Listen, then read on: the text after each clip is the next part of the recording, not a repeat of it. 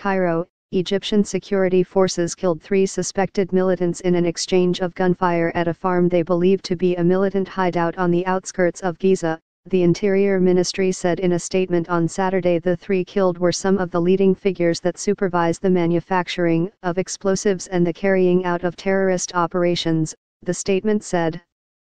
Be the first to know, join our Facebook page.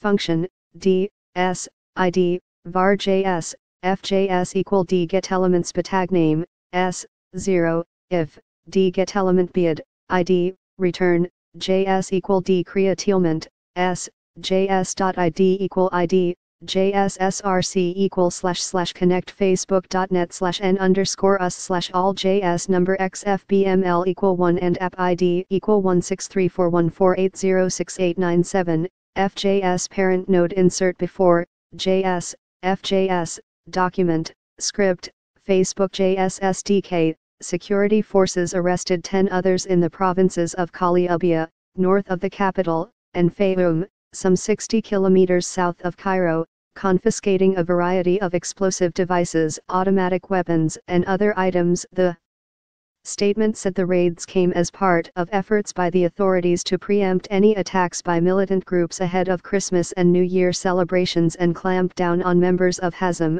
a group linked to the outlawed Muslim Brotherhood Hazm, a group that emerged last year and has claimed several attacks on security forces, including the fatal shooting of a policeman and injuries to 3 others in the province. Egypt accuses Hazm of being a militant wing of the Muslim Brotherhood, the country's oldest Islamist movement, which Cairo outlawed in 2013.